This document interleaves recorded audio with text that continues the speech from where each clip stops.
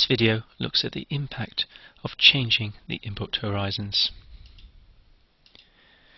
The previous videos have demonstrated through many examples and some argument that the use of an input horizon of 1 for most cases, and I'm emphasizing there for most cases, not all, resulted in a poorly defined optimization. If you had low output horizons, the optimization does not reflect enough of the predicted behavior to be meaningful. And if you had high output horizons, the steady state error dominates the performance index, and thus the control move goes directly to the steady state. If you've got systems with undesirable open loop dynamics, then with nu equals 1 there is insufficient flexibility within the control trajectory to form desirable predictions. And the main exception you'll notice was where the open loop dynamics were acceptable. Unsurprisingly then, what this video is going to do is look at increasing the control horizon. So we're going to look at nu greater than 1. We're going to focus mainly on nu equals 2, and then in the next video move on to nu equals 3 and 4 and so on. There still remains the possibility that you could have either a low or high output horizon. So we will look at both, though generally speaking you're probably already convinced that most of the time we should be looking at a high output horizon. What we're wanting to do really is confirm that the insights we got on the output horizon with nu equals 1 also apply when nu is larger. Now, this is a bit of a warning. There is some subtlety in what constitutes a large enough but not too large output horizon, and again that will become clearer as we go through the next few videos. The reader's reminded that we're only doing CISO examples because they illustrate the key concepts clearly, and the same principles will carry across to the MIMO case, but it would be a lot messier to make the demonstrations in the MIMO case. And aside then, we're not dealing with feed forward, we're assuming that any feed forward compensator is a constant, because there are some interactions between the feed forward and the tuning and the horizons, and therefore it's best to look at that separately. Some examples then with nu equals 2. Here's example 1, the same example as we had in the earlier videos, but now you'll notice we've allowed nu to be 2.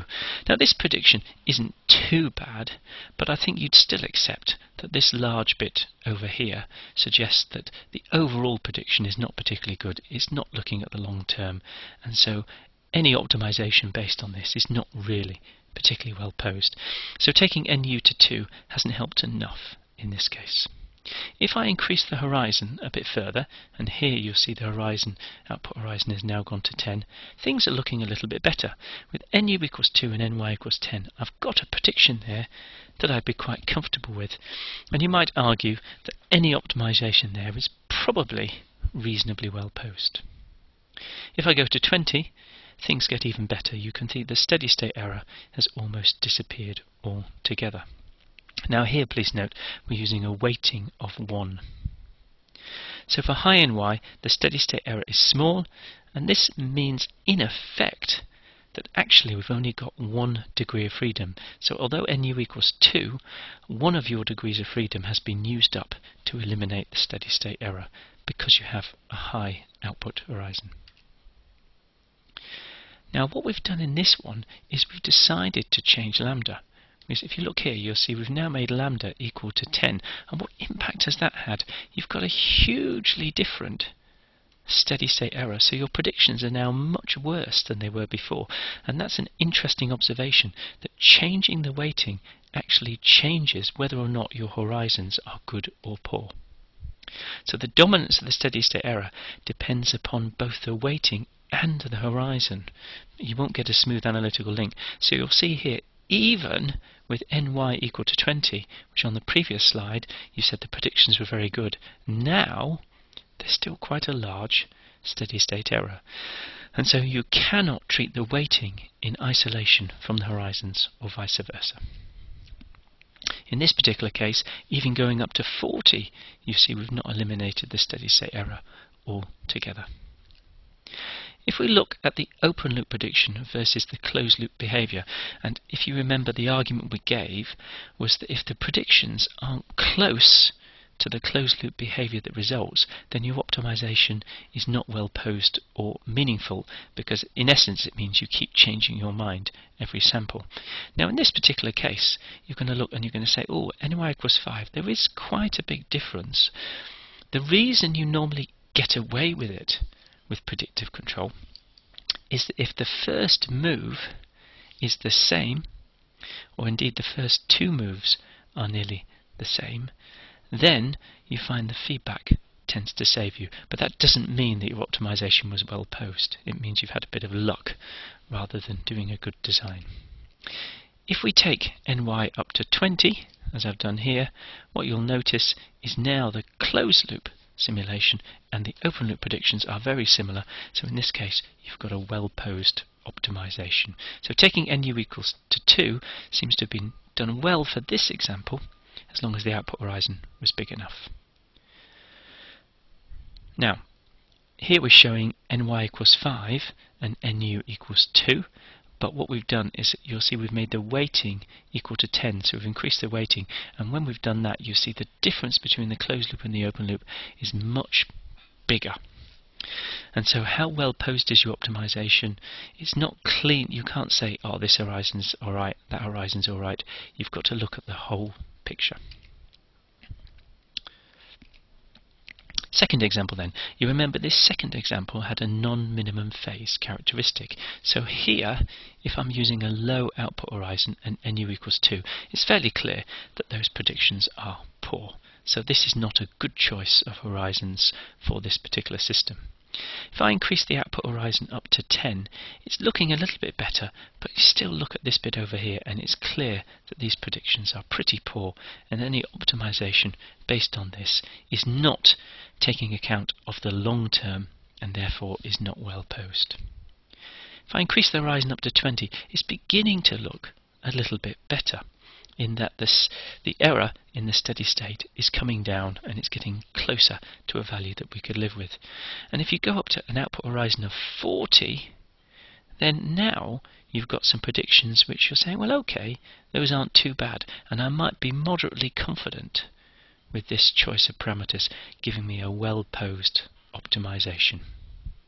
So for this example, what we've noticed is we need an output horizon close to 40 before we have any confidence that the optimization is well posed. If we look at the open loop predictions versus the closed loop behavior, again you can see with a low output horizon there's a huge difference between the predictions and the closed loop behavior that results, which is this scenario of I keep changing my mind, and therefore the results of the optimization, if they work, it's luck rather than design. However, if I increase the horizon up to 20, you can see the difference is now much, much smaller. So now I can begin to have confidence that the result of my optimization is actually meaningful and close to a sensible result. If I increase the weighting in this particular case, it's not having a huge impact. So I've taken the weighting from 0.1, you might see that was buried there, up to 10. So a huge increase in weighting in this particular case hasn't had a big impact, and that's an interesting observation, that what changes in weight matter and what don't is problem dependent.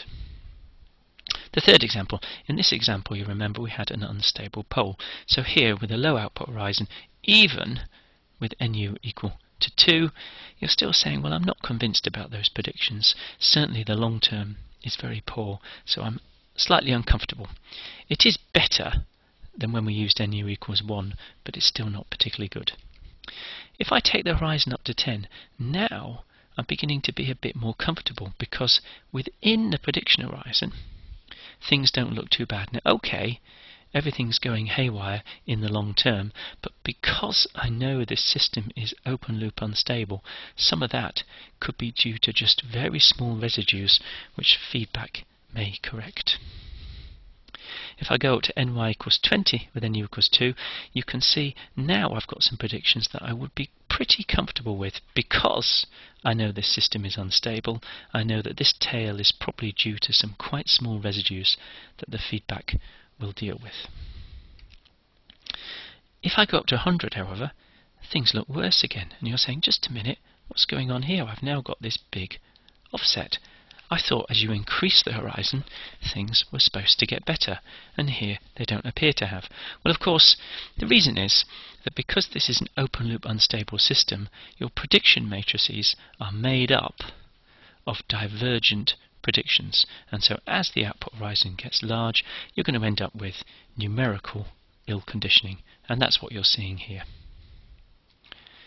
Fourth example. This example, you'll remember, had some oscillatory modes, and in this case choosing a low output horizon really isn't good enough, and even nu equals 2 is not large enough to do anything, and those predictions are fairly poor, and an optimization based on that wouldn't be particularly useful.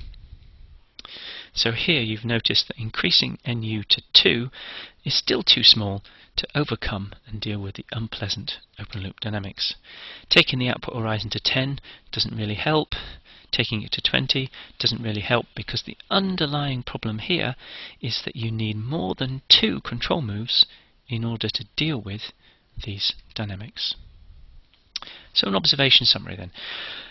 Long output horizons mean that you tend to reduce the steady state error in the predictions, and what that will do is ensure that the performance index J is more representative of the real behaviour, and your optimization could be considered well posed. It won't necessarily give you good behaviour, but what it will help is ensure that you have consistency from one sample to the next, and therefore consistency between your predictions and the closed loop behaviour that results. What we've noticed is using nu equals 2 seems to give us better predictions on average than using nu equals 1. And that's not surprising, because you've given yourself an extra degree of freedom. You're able to shape the predictions more effectively and therefore get closer to the behaviour that you would really like. Now, of course, the consequence of this is you're going to struggle to justify the use of nu equals 1 in any case, unless you really have no choice.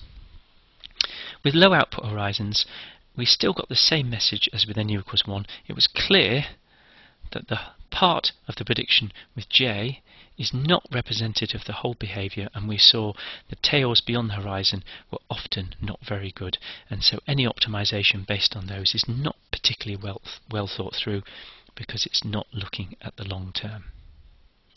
However, while increasing the output horizon seems to help in general, you have to be a bit careful with open loop unstable processes. It only works up to a point, and low input horizons still cause fundamental problems when the system has a difficult open loop dynamics. In other words, what we're saying is nu equals 2 is not always enough for some cases.